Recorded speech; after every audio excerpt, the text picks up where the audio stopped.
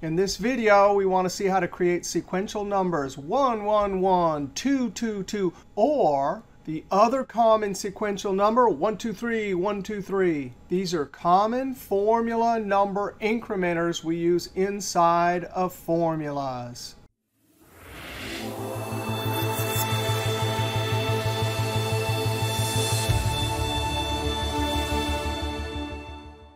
Now we're going to see how to do this with the Microsoft 365 sequence function.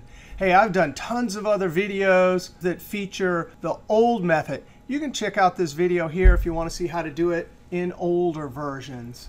Now the trick is you need to know how many groups of numbers. So we're going to have 24 groups. 1, 1, 1, 2, 2, 2, that's 2 groups. There's going to be 3 items in each group for a total of 72 rows. We use the sequence function, number of rows, 72. And we need to start at 0, so I'm going to comma, assume the default of 1, and we'll start at 0. Now when we hit Enter, the results spill down the column. Starting at 0, Control down arrow, ending at 71.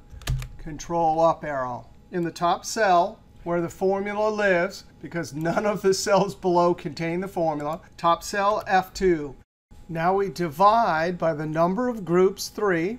And when we hit Enter, we get groups, 0 and some decimals, 1 and some decimals. If we take the integer part of each one of these, we'll get 0, 0, 0, 1, 1, 1, and so on. Top cell, F2. After the equal sign, we use the integer function. Close parentheses and Enter.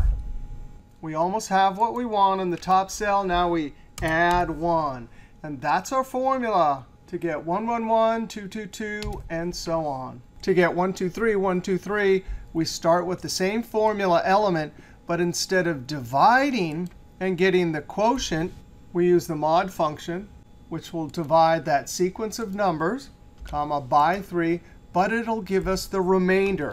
Close parentheses and Enter. Same thing at the top, F2, we add 1. Now, when would you use these? Well, there are hundreds of different formulas where you're required inside the formula to increment numbers like this. Let's look at an example for each one of those. Now, I created these formulas for the numbers we used from this data set. And I'm going to copy the inside of this. And over here, we used end of month to convert these to the end of the month. This is one of the data analysis toolpack add-ins. And it can't handle arrays unless you have a double negative. But we take the whole column. We take the end of the month 0 and then get a unique list.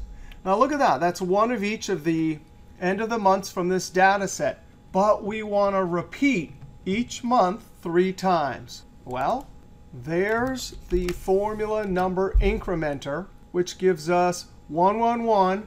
I want to look up that first item 3 times. And then 2, 2, 2. I want to look up the second item 3 times. So we put that as the array of lookup values inside of index. There's the array argument, comma, and then row number. There's that magic formula number incrementer. And when I hit Enter, now we've repeated each one of those items 3 times. Now we probably want to sort this array just in case the dates in the data set are out of order. It won't change the effect here, but that's a safeguard. Now we'll use inside the array of index a unique list sorted from the product column. If we look at that, it gives us 3 items. Those are the lookup values that we need to look up 1, 2, 3, 1, 2, 3, and so on. So we put that as the array inside of index, comma, and for row number, Control V. There's our formula number incrementer. Close parentheses and Enter. And here are 3 videos where we use that exact pattern, 1702, 1703, and 1707. All right, so when you need to get a pattern, 1, 1, 1, 2, 2, 2, there's your formula. 1, 2, 3, 1, 2, 3, there's your formula. And of course, if I change this, then we get 5 repeated and 1, 2, 3, 4, 5. Control Z.